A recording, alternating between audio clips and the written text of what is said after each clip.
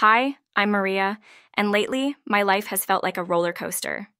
Honestly, I never thought I would share all of this, but life has a funny way of surprising you when you least expect it. I'm 31 years old, and I work as a marketing executive. Up until recently, I thought I had everything figured out. Just over a year ago, I married Paul, my college sweetheart. We were so happy. It felt like we were on top of the world. Not long after we got married, we received some incredible news. I found out I was pregnant. It was our little secret, and we were beyond excited. One evening, I couldn't contain my excitement any longer. I turned to Paul and said, "Can you believe it? We're going to be parents." My voice was full of joy, and Paul pulled me into a big hug, his eyes shining. "I know, Maria. It's amazing," he said with a smile. "But remember, we should keep it quiet until after the first trimester." He was always so calm and thoughtful, reminding me to be cautious. I agreed, but keeping this secret turned out to be harder than I thought, especially around Paul's family.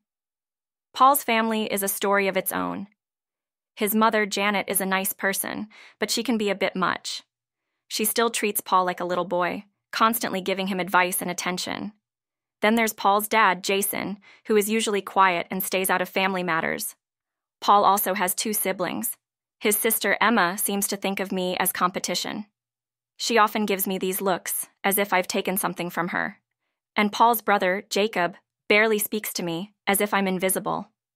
Family gatherings are, to put it mildly, challenging. Take last Wednesday's lunch, for example. Paul and I were getting ready when Janet noticed a wrinkle on his shirt. "Paul, honey, your shirt is wrinkled." "Maria, don't you know how to use an iron?" she asked, her tone sharp. I felt a wave of irritation, but managed to stay calm. "I'll double-check next time, Janet," I replied with a forced smile. I tried to stay polite, but it wasn't easy. As if that wasn't enough, Emma chimed in. "Oh, Maria, don't worry. Not everyone is meant to be a homemaker," she said with a smirk. I could feel my blood pressure rising, but I refused to let them see how much their words bothered me. Later that evening, I called my best friend, Angela, to vent. "If Janet makes one more snide comment about my housekeeping, I'm going to lose it," I groaned. Angela laughed on the other end of the phone. "Girl, you married Paul, not his mother. Just tell her to back off," she said, trying to cheer me up. "I wish it were that simple," I sighed. "Paul hates conflict, and I don't want to make things worse. But it's so hard sometimes." Despite everything, I knew I loved Paul, and I wanted to make things work. But between being a wife, a soon-to-be mom, and dealing with Paul's family, I felt like I was drowning under everyone's expectations. Angela always knew how to be the voice of reason.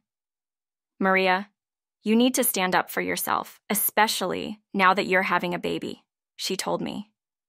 I knew she was right, but the thought of speaking up made me feel sick. Of course, it could have been the morning sickness too. As the weeks went by, it became harder and harder to keep the pregnancy a secret. One night, Paul and I were lying in bed, and he looked at me, his eyes filled with both excitement and nerves. "Maria, I think it's time. Let's tell them about the baby at the family dinner next week," he said, his eyes searching mine. I hesitated. Part of me wanted to keep our happy news just between us, safe from Janet's judgment and Emma's jealousy, but I knew we couldn't hide it forever. "Okay," I said, trying to sound confident. "Let's do it." But even as I said it, I couldn't shake the feeling that this announcement would change everything.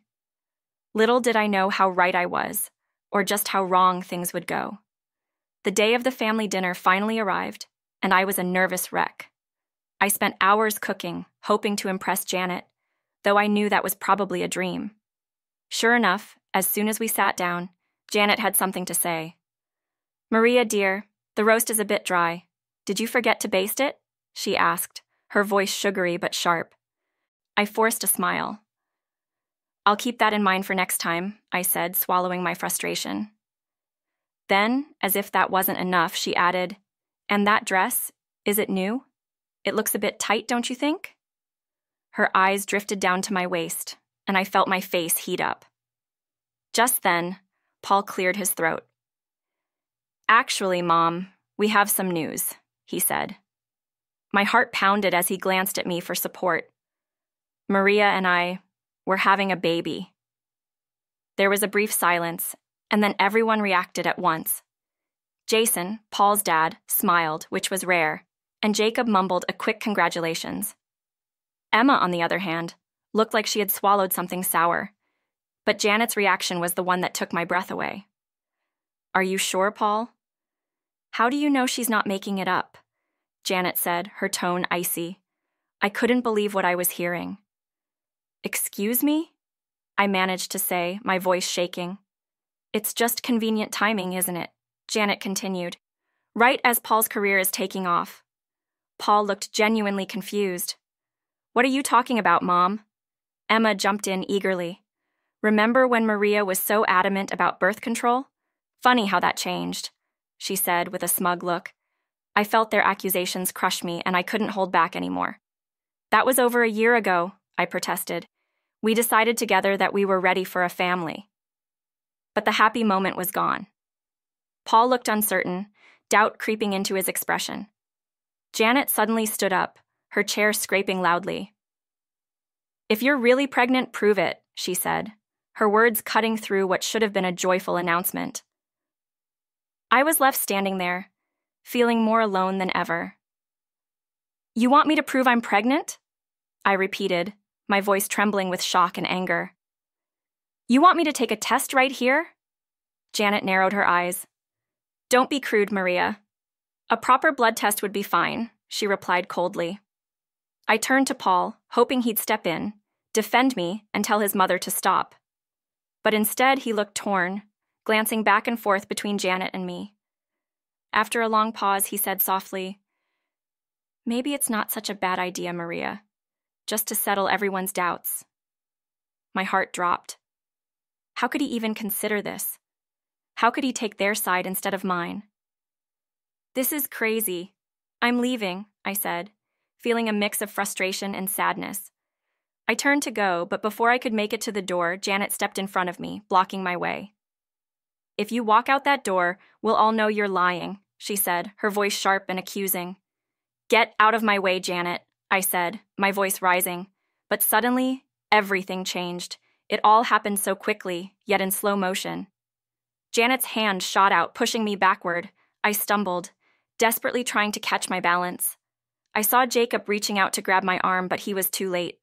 I tumbled down the stairs, my world spinning before everything went dark. When I opened my eyes, tears rolled down my face as I replayed what had just happened. Janet's cold expression, Emma's smug face, Paul's hesitation, and Jacob's failed attempt to catch me. It all swirled in my mind, filling me with a sense of betrayal I had never felt before. As the ambulance rushed me to the hospital, one question filled my mind. Was my baby okay? And even if everything was fine, could I ever trust my husband or his family again? When the ambulance reached the hospital, I was taken straight to the emergency room.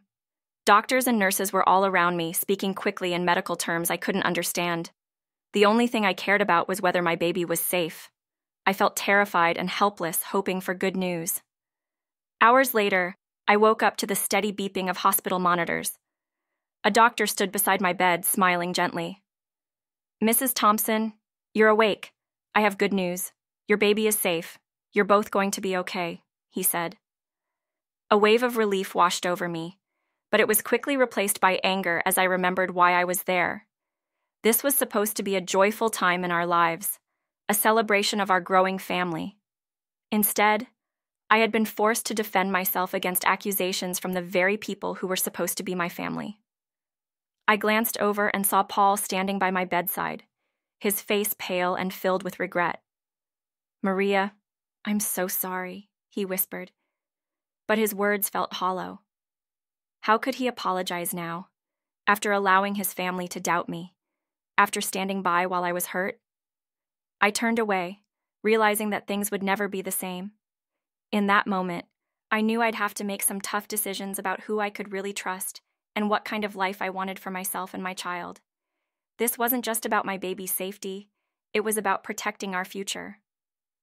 "I don't know what happened," Paul began, but I cut him off. anger bubbling up. What happened? Your mother pushed me down the stairs. That's what happened. He flinched. Mom says it was an accident. She was just trying to stop you from leaving.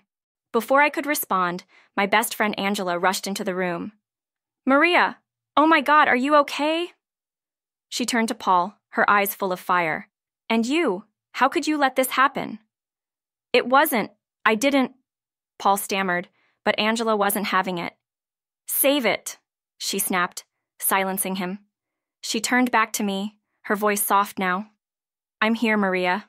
Whatever you need. Paul looked at me, then stepped out of the room to get some air. As soon as he left, I filled Angela in on everything that had happened. Her face grew darker with each word. We're not letting them get away with this, she said firmly. Just then we heard voices in the hallway. Janet and Emma were talking. We just need to convince Paul it was an accident, Janet was saying. Maria's always been clumsy, probably faking this whole pregnancy anyway. Angela's eyes widened, and without a word, she pulled out her phone and started recording their conversation. As their voices faded down the hallway, I felt a new resolve inside me. Enough was enough. Angela, I need your help. We're going to fight back, I said, feeling stronger with each word. Over the next few hours, we made a plan. Angela managed to get a nurse to give us copies of my medical records, which showed clear evidence of my pregnancy and injuries consistent with being pushed. We should get statements from the hospital staff too, Angela suggested. They can confirm your condition when you arrived. I nodded, but hesitated. What about Paul? He's been texting me, full of doubts, clearly still believing his mother. Forward them to me. It's all evidence, Maria, Angela said, her eyes determined as she gathered everything we needed. I took a deep breath and made a call I never thought I'd have to make. Hello, is this the office of Carol Baker? I need to speak with her about a domestic abuse case. Meanwhile, Angela returned, looking triumphant. Got it all. Medical records, staff statements, and that lovely recording of Janet and Emma plotting. I took a deep breath, feeling the weight of everything settle around me. Angela, I've made a decision. I'm leaving Paul. Her eyes softened, filled with both understanding and sadness. Are you sure? I have to. For my baby's sake and my own, I replied firmly. Just then, Paul walked back into the room, looking conflicted. Maria, can we talk? Mom wants to come and apologize, he said, looking at me with pleading eyes. No, Paul, we can't, I said, cutting him off. And she can't. I'm done. His face fell, clearly not expecting this. What do you mean? I mean I'm leaving, I said, my voice steady. I watched the shock spread across his face, but I didn't feel any doubt. I had to protect myself and my baby, and that meant leaving behind anyone who didn't have my back. I can't be part of this family anymore, Paul.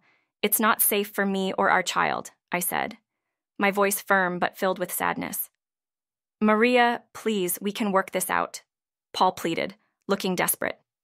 Angela stepped in, her voice steady and strong. She said her piece, Paul. Respect that. Paul looked at both of us, stunned, then slowly left the room, looking like he'd been hit by a wave.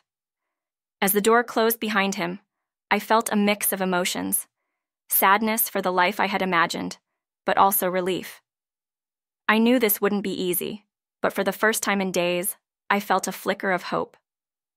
I turned to Angela, taking a deep breath. What now? She gave me a determined smile. Now, we get somewhere safe. Then we make sure they face the consequences.